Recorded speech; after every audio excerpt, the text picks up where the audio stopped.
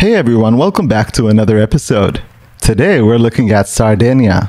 This is an area control game with hand management, area movement, and action retrieval. The game is for 2 to 4 players and takes around an hour to play. The game is designed by Stefan Dorra and is published by Playte. Sardegna is the latest board game release from Playte in 2024. It is the new version of the previous game, Kreta, with fresh and new artwork. The core gameplay remains identical. Worth to note that Kreta came out in 2005 by the same game designer and was published by Gold Seaburst Spiel. In Sardegna, the players take on the role of settlers during the 14th century on the island of Sardinia. The players take control of their priests, villagers, and ships, where they need to construct villages and forts in order to gain influence in the different provinces. Let's dive into a side-by-side comparison of both games. I'll show you all of the components and the game boxes. Then I'll teach you how to play Sardegna. So these are all of the components and game boxes from both games. The list and number of components from both games are identical. Let's start out with the game boxes. Kreta has a bigger box. Sardegna has a smaller box. And the game box transforms into the game board as well. Check this out. Here are the rulebooks from both games. These are the game boards from both games. Here are the fort cards. These are the character cards.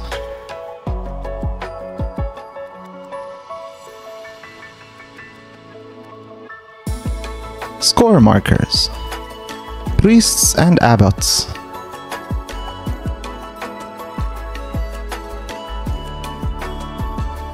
Ships.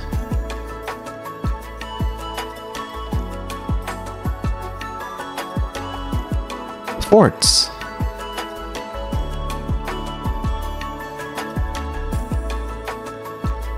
Villages. Villagers.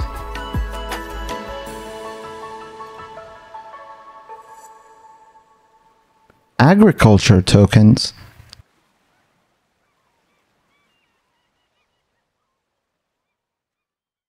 And summary cards.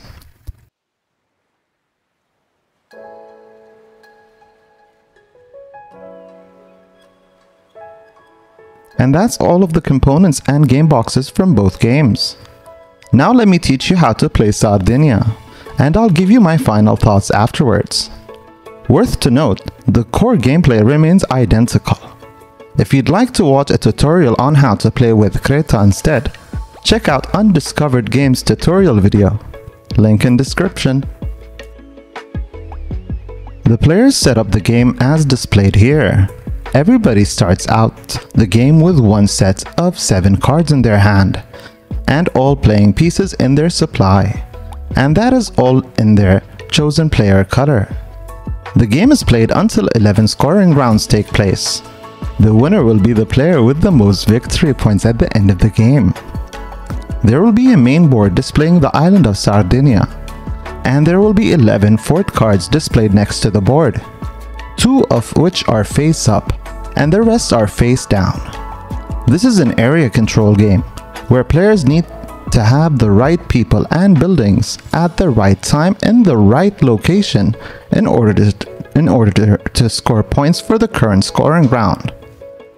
All players have an identical set of cards, which consists of different characters which provide a different action.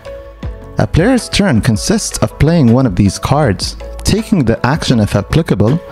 That card gets discarded in front of the player, and then it's the next player's turn in clockwise order. The character cards include the following. Admiral. Either add a ship onto a harbor, max 2 at each harbor or 1 in a 2-player game, or move 1 or both of your ships to another harbor location. Worth to note that you can't have both of your ships in the same harbor. Commander.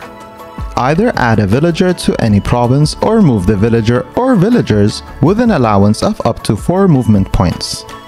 Priest. Either add your priest to the board on any location or move your priest up to 3 movement points. farmer. Harvest an agriculture token on the board. In order to achieve this, the player needs to have a villager on the same spot as an agriculture token, along with their ship. The villagers can connect through a chain of villagers to get farther agriculture tokens. Each agriculture token you gets you a single point. If it's the same copy of a previous token that you already have, you gain an additional +1.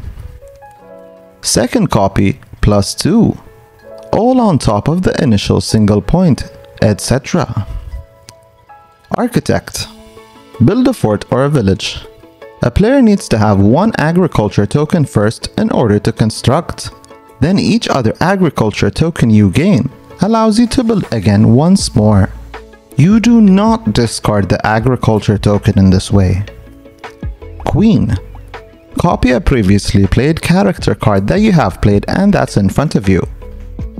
Sentinel. Score the current fort card, leftmost card. Then the player reveals the next fort card in line and decides whether to discard it to the bottom of the fort deck or keep it in play. If the player decides to discard it to the bottom of the fort deck, then the player replaces it with a card from the top of the face-down fort deck. Finally, all players take back all of their played character cards back into their hand. Notes. Each province can hold up to 7 playing figures, priests, villagers, or villages. A player can't move through or into another province containing another player's priest, unless if they move their priest into that location first. Scoring. Each fort card depicts a location on the board that would score the fort's surrounding provinces. Each province is scored separately. The player with the most influence gains the number of victory points depicted in the province. In a 3 or 4 player game, second place scores half rounded down. Ties award all tied players and skips the runner-up if any. The player gains influence for each of the following: 1 influence for each of their priest, villager, ship, and neighboring fort. You gain 2 influence for each of your villages. After the 11th fort card has been scored, the game ends, and the player with the most victory points wins the game. Worth to note that Sardegna introduces an advanced variant titled Alternate Sentinel Rules. And that's how you play Sardegna. Sardegna is an area control game with hand management, area movement, and action retrieval. The game is designed by the renowned game designer Stefan Dorra and is illustrated by Won Jin Gil and Jion Lee. The game is published by Playte. The theme and setting is pretty much pasted on. The board displays the island of Sardegna with characters, settlers from the 14th century.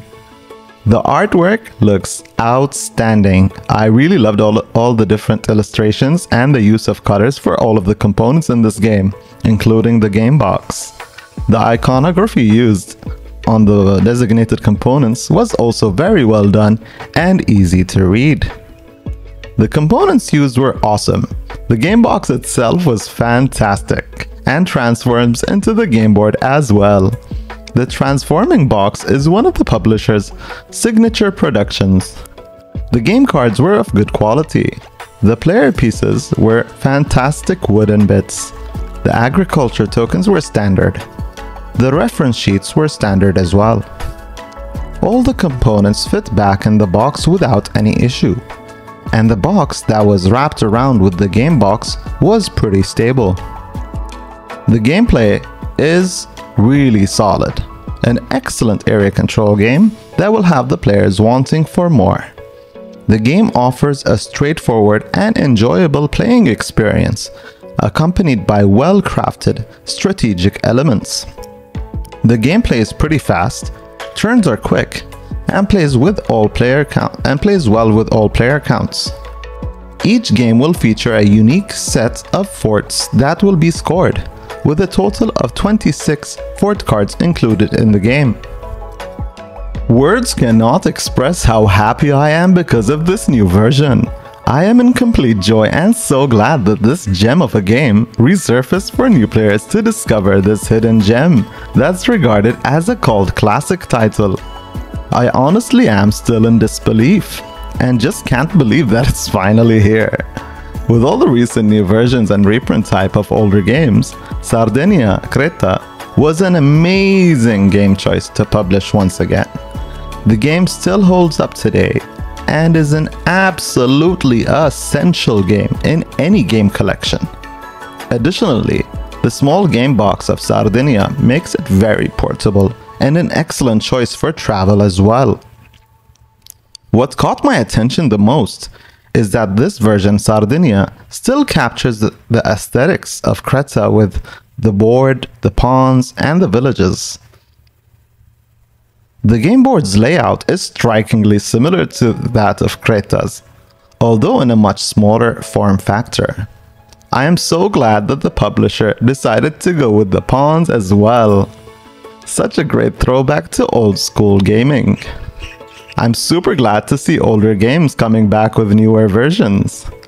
This is a must-play game for all players who enjoy area control games. Now with this new version being available and affordable, without resorting to scalpers and their outrageous pricings. Now gamers can finally rejoice with the latest release at last. Worth noting that Playte are currently working on a new version of Tonga Bonga, another game by Stefan Dorra, and that might be available at Essen of this year, 2024. Now if only someone reprints or makes a new version of